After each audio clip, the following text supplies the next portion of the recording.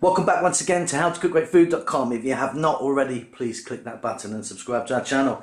As you can see on the menu today, I'm going to make these little beauties, little tikki. These are potato and spinach, or saag or palak and aloo. They're really easy to make. You can add little bits and pieces as you know how you want. Get them flavoured how you like. They're crispy on the outside and they're really soft on the inside. There's one that I've cut open. I mean, I really love these. Fantastic. Let's go and do it. So let's get started on these. They're a fantastic little snack. As you can see here, I've got some mashed potatoes. So I'm not going to show you how to make mashed potato. I'm sure you can do it. So literally, I peeled some potatoes. I boiled them till they're nice and soft, and I just mashed them. There's no salt in there. There's no butter or anything like that. Just potatoes mashed. You can put them in a pressure cooker if you like, and then peel the skin off afterwards. I just done it that way. Here I've got some spinach or palak, which is fresh. I mean, I used the fresh one, which I cooked.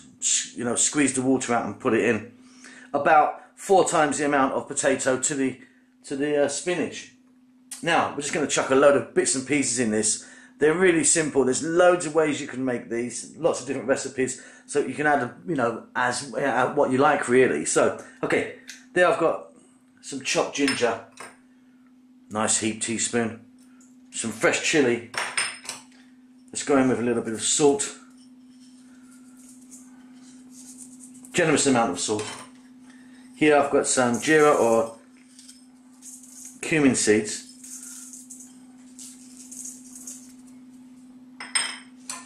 A few powders here, equal parts of turmeric, cumin, chili and coriander powder.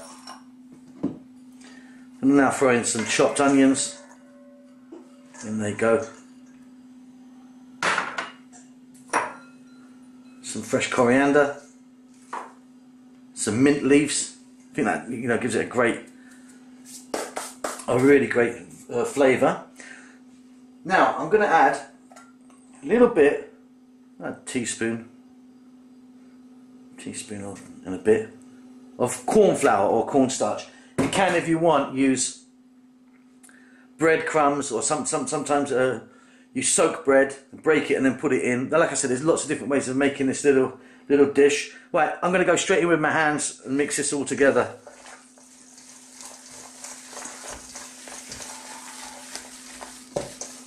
There's some wonderful flavours happening there. Simply what we're going to do is form these into little shapes, little balls or something like that, sort of that size. And then we're going to fry them in some very hot oil.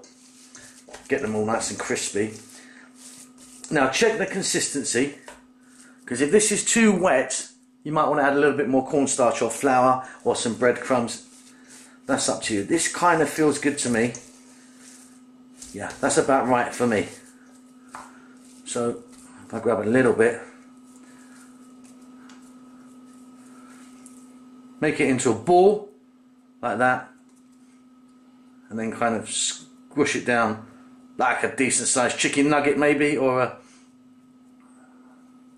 a kind of coin. I mean, to be honest, you can do them anyhow you like. You can make them any shape you like. They're generally just served as little round things. Right, that's it. I'm going to form them and then we'll go to the next stage.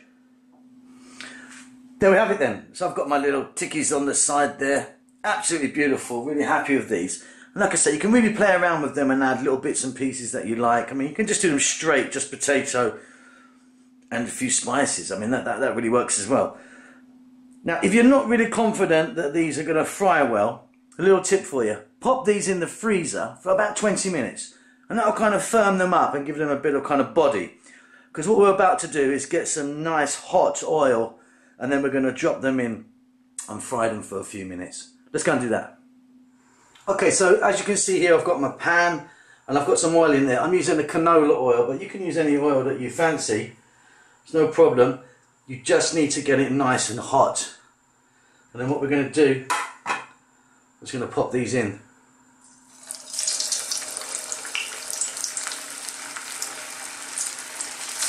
You don't want to crowd the pan too much.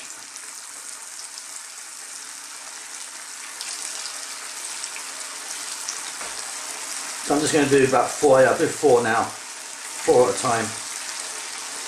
My advice right now is don't touch them, let them kind of seal. If you start moving them now, they're going to break. But just give them a minute or so, then they'll be fine. Really simply, we're going to kind of golden brown them up, fry them a little bit. Out they come, drain them off onto some kitchen towel. That's it. Super, super easy and delicious. These have been in my very hot oil for about 2 minutes. Let's take a look. Absolutely perfect. Look at that. Okay, out they come.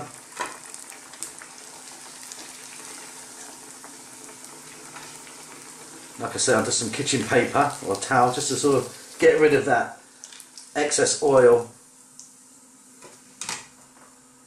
Now I'm going to repeat the process.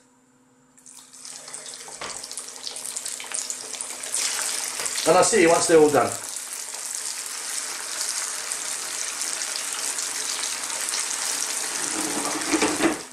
And there we go, guys. Done. Absolutely delicious. I really love these. They're a fantastic little snack. Like I say, there's hundreds of ways of making these little combos you can do. You can, if you want, don't mix it into the potato like I've done. You could keep the potato nice and clean, flatten it, and then put some mixture inside and fold it if you want, and then fry them. So they've got like a centre. I like them just like that.